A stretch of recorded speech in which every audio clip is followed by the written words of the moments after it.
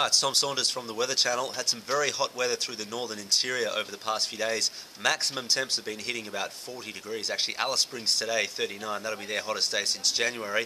But we've also seen a build-up of moisture. If you look at the satellite image, a lot of cloud through the northern tropics. That's been associated with showers and thunderstorms. And for Queensland and northern New South Wales, we're about to see a major outbreak over the next 72 hours. We're expecting very dangerous storms with large hail, flash flooding and damaging winds. This is all going to come about. Moisture from the Coral Sea in northeasterly winds is going to get carried across Queensland and New South Wales, and then a trough will lift up that moisture rapidly, and that's when we'll see explosive thunderstorm development. For more details, watch the Weather Channel, channel 603 on Ozstar and Foxtel.